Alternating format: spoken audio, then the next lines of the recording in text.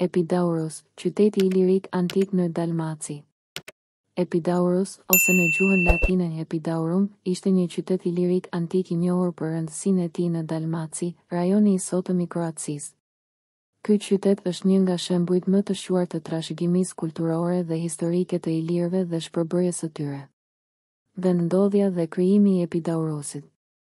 Epidaurus ndodhej në afërsi të qytetit modern të Cavtat, i cili është rreth 15 km, 9 milje në jug të Dubrovnikut, në bregdetin e Adriatikut.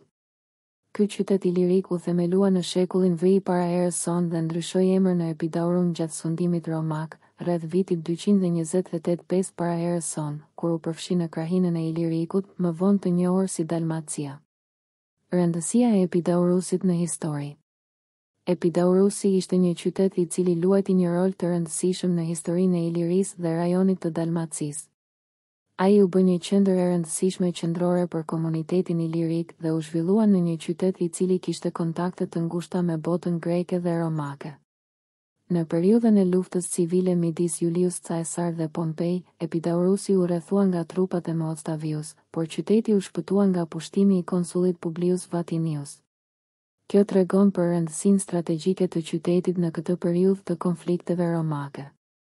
Shkatërimi dhe evolucioni i Epidaurusit. Megjithatë, fati i Epidaurusit ndryshoi në shekullin VI, kur u pushtua nga avarët dhe pushtuesit slav. Kjo ngjarje çoi në shkatërimin e qytetit dhe largimin e popullsisë ilire.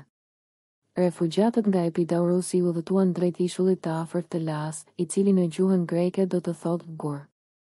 Në këtë ishull u themelua qyteti i njohur si Ragusa, ose Dubrovnik me kalimin e kohës, dhe u bë një qytet i rëndësishëm në këtë rajon. Mbishkrime romake dhe trashëgimia. Edhe pse qyteti i vjetër Epidaurus u shkatërua, disa mbishkrime romake janë gjetur në mesin e rënojave të tij. Këto mbishkrime përfshin varin e Cornelius de la Bella, i cili ishte konsulli në sundimin e Augustit dhe gjithashtu guvernatori i Ilirikut. Ky fakt tregon për rëndësinë dhe ndikimin e perandorisë romake në këtë rajon. Evolucioni i qytetit të sotëm Cavtat, i njohur gjithashtu si Ragusa Veçia, ndodhet në të njëjtin zonë si Epidaurusi i lashtë.